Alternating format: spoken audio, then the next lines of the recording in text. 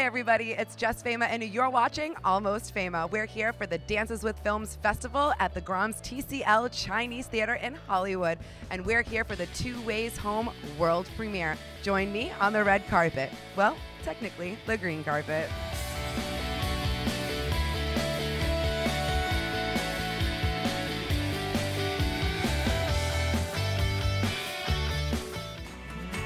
Like to put us into this little box so that we're not human beings, we're just a thing.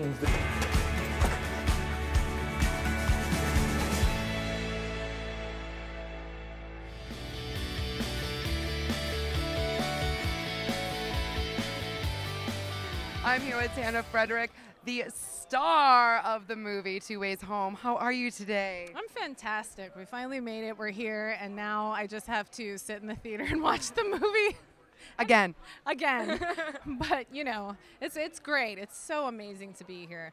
It's like, you know, you move out here. I moved out here from Iowa, and I drove my Honda Civic across the country. I drove it, you know, as we all do. I drove my Honda Civic out here. I love it. Why do dads always give us Honda Civics? They're like, honey, the parts are reliable. Yeah. You can replace it in a second out in California. And gas? Good on gas. And gas.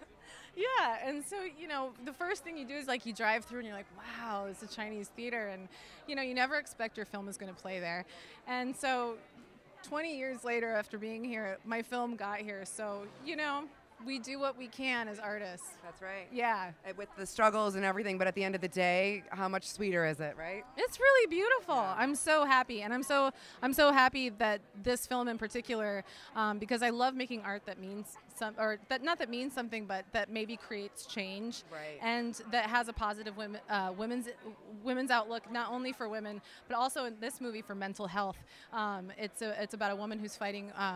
Not fighting, but she's living with adversity in the sense that she is bipolar. And so, you know, mental health now with budget cuts and whatnot, there are so many people suffering with family members, with loved ones, you know, and so this film, I feel, is kind of a glory song to women who go through mental health disorder, depression, anxiety, bipolar, whatever it is, because this woman walks away or moves through this story with that as kind of her badge of courage almost, and reconciles with her daughter, reconciles with her grandfather, saying like, this is what I got, what are you going to do about it, you know?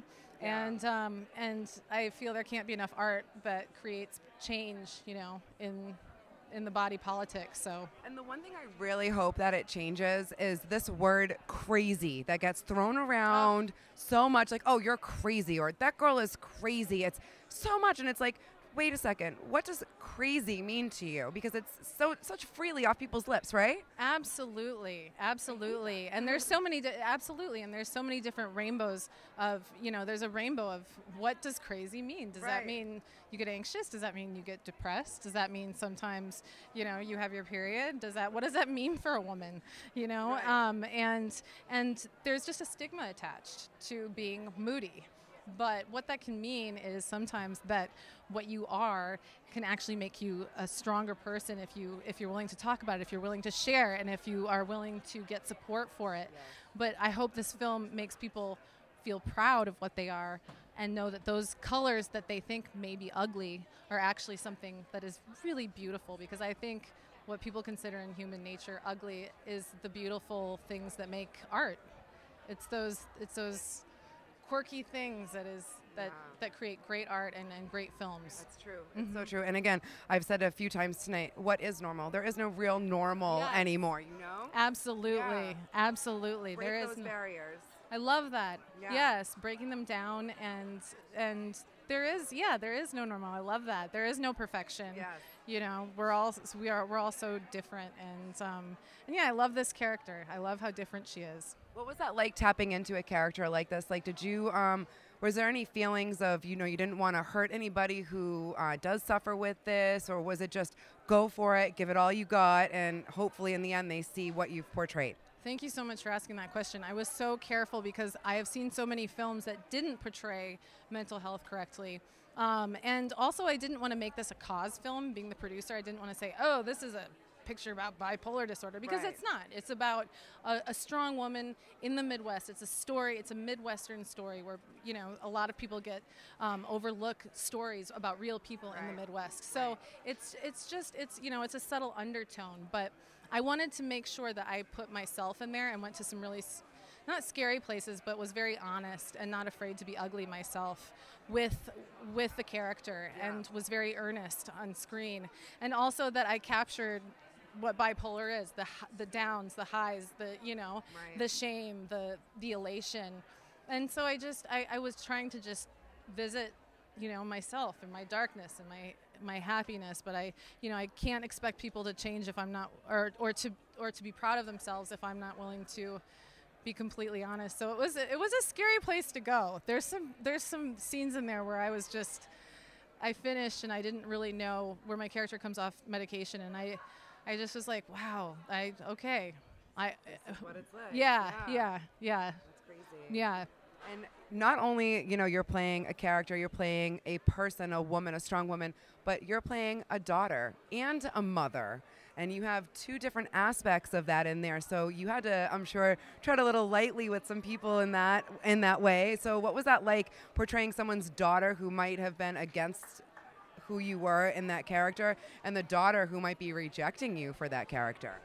Well, it is a great, you know, my character gets out of jail where she has held up this botched convenience store robbery.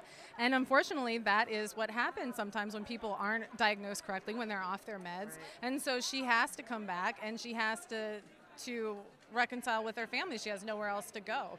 And everybody is against her, and her daughter is not happy with her. 13-year-old, right.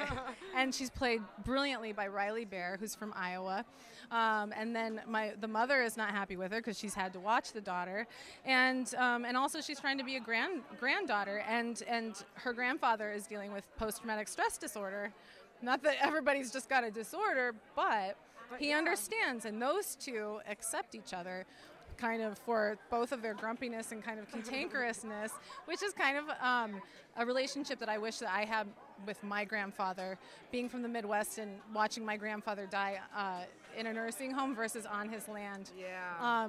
It's really cool to have this film kind of play itself out in an ideal world, what I would have liked to have done, you know, what a lot of people go through in the Midwest. But it's a beautiful story. It's a really beautiful story. Our screenwriter was amazing, Richard Shino. And I got to talk to him earlier. oh, great. Yeah. Good. Yeah. And everybody that's been a part of this that I've had a chance to talk to tonight, the outpouring of, you know, just everybody how happy they are and wishing you such success in this. It's amazing. Oh my gosh, thank you so much. That's the magic of independent film. It's like there is such heart there. Yeah. There is such everybody, you know, didn't expect that the film would get finished. I think when you do an independent film, you sign on and you're like, maybe it'll get done.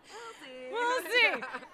But, you know, you don't expect it's going to get done, let alone that it's going to be at like a Dances with Films festival and premiering at the Chinese Theater. So everybody flew out from Iowa for the most part, and it's a magical experience. It's like, oh yeah, pinch me. Well, I'm not going to do that, but I am going to wish you. Oh, you can hug me. I will. Thank you. And I'm going to wish you all the success in the world, because this movie is something that everyone needs to see. And thank you for raising awareness for everybody and empowering women. It's such a good time for women in Hollywood, and there just can't be enough of us being amazing and doing what we do. Yeah, absolutely. Thank you so much for giving a shout out to independent film.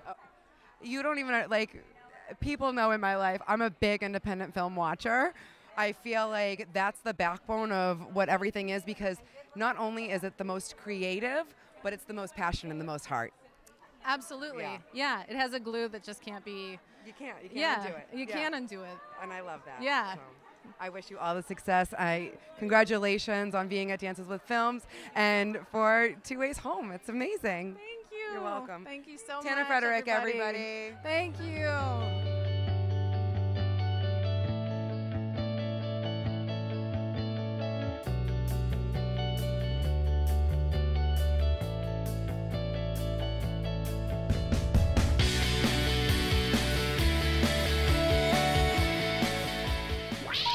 Please hang up and try again.